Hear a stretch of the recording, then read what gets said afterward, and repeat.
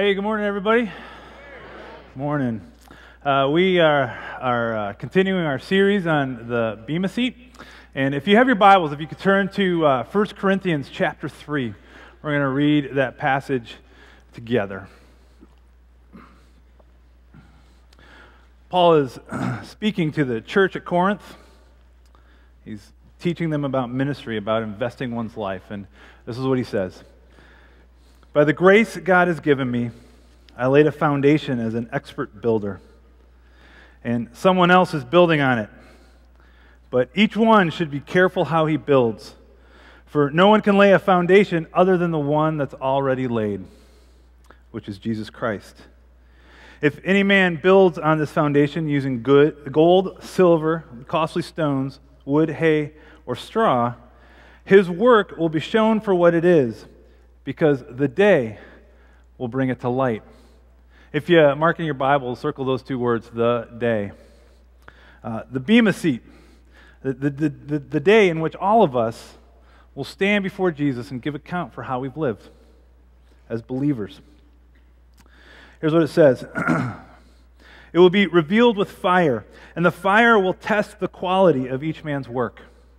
If what he has built survives, he will receive his reward. If it is burned up, he will suffer loss, but he himself will be saved. So that's not a question at the Bema seat. It's not a salvation issue. And the verse finishes up, but only as one escaping through the flames. Well, the question is, what will that day look like?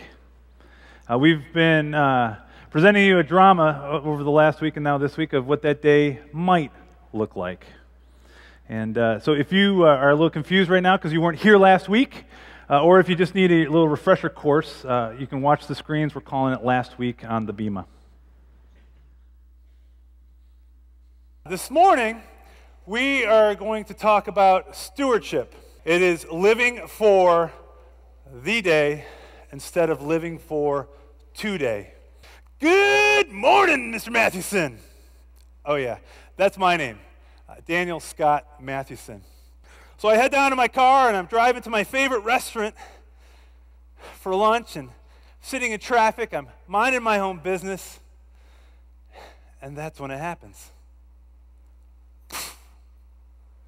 Jesus came back. I couldn't get over the feeling that there was still someone there. And so finally I said, "Hey, is there anyone there? Is there anyone out there?" And whoosh, there was. I'm a heavenly messenger. "Oh, it's nice to meet you. I've never met an angel before." He said, "Didn't anyone ever teach you about the Bema?" I said, "The what?" He said, "The Bema. You know, the place where every Christian will stand before to give account for how they've lived." He said, All right, my bride. It's time for the judgment. You're not a criminal on trial. Your sins have been forgiven, and they will not appear before me today. My blood has covered them. All of you will be glorified today. Glorification, that wonderful culmination of the salvation process that began when the Holy Spirit first drew you to me. Timolus Gerematicus. He fell on his face before his Savior. And Jesus, full of compassion, got up off his throne and went to him and picked him up by the hands, went around beside him. He gave him the crown of righteousness, the crown of glory, the crown of life, and the crown of faith. He got all four. And he looked at him in the eyes and he said, "Timolus, well done, my good and faithful servant. Be glorified." And in an instant, he was changed. "Juanita, well done, my good and faithful servant. Be glorified." And she went back to her seat. And I thought, well, my turn's got to be coming soon.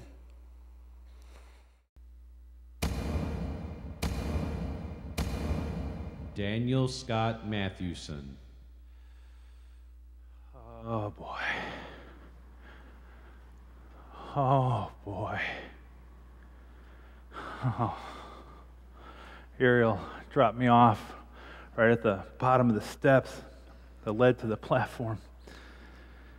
As I climbed the steps, I couldn't help but think that the entire history of the Christian church was staring at the back of my head. But that was irrelevant, because in front of me on his throne sat Jesus himself. I got to the top of the platform and I stood there just teetering on the edge. And Jesus said, "Daniel, come closer."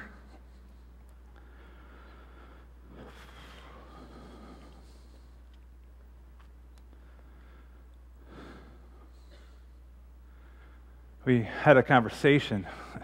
It was a conversation I had seen take place millions of times with people before me, but now I knew the content of that conversation. He said, "Daniel, I want you to fully understand this judgment before we start. You need to know the purpose of this judgment. It's not to deal with your sins. Your sins have been dealt with. You know that, don't you?" Yeah, I do. My blood has covered your sins, and they will not be appearing before me here today. This judgment has nothing to do with your sin.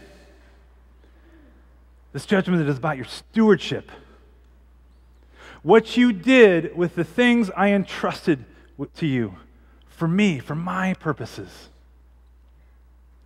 Daniel, you were given 38 years of life. I'm going to look at what you did with that time. You were given financial resources. You were given spiritual gifts, two actually. You were given the gift of teaching and the gift of encouragement. I'm going to look at how you used those gifts to build into my church. You were given talents and treasures and a family, a background, and a heritage. And I'm going to put all of those things together, and we're going to look at what you did with them for my kingdom, for me. Do you understand? I said, "Yeah, I understand." He said, "Daniel, a lot of times when people get to this point, they ask me questions. And one of them I hear all the time is this: Why did you wait until today here at the judgment to reward us? I mean, why didn't you ever give us rewards on earth?" My answer to that is this: I did. You were just too busy to notice. Or worse yet, you attributed them to your own efforts and you missed them altogether. But the main reason that we wait until this day to give out a majority of the rewards is because the full impact of your activity isn't known until this day. You see, Daniel, when you impact someone's life and then they go and impact someone's life and then they go and impact someone else's life, well, it's like a web going out. And you will receive credit for those things all the way down the line here at the Bema. Wow. I mean, as he was telling me this, I couldn't help but think of D.L. Moody, a man who had lived about 100 years before me and whose judgment had been just before mine. D.L. was an evangelist, and he had led lots of people to Jesus, and he had received credit for those things. But he had also started a Bible study that turned into a small school, that turned into a large school called Moody Bible Institute. And I watched in amazement as he received reward for the people that were trained there and as they went and impacted others. And I thought of my pastor back in Brandon.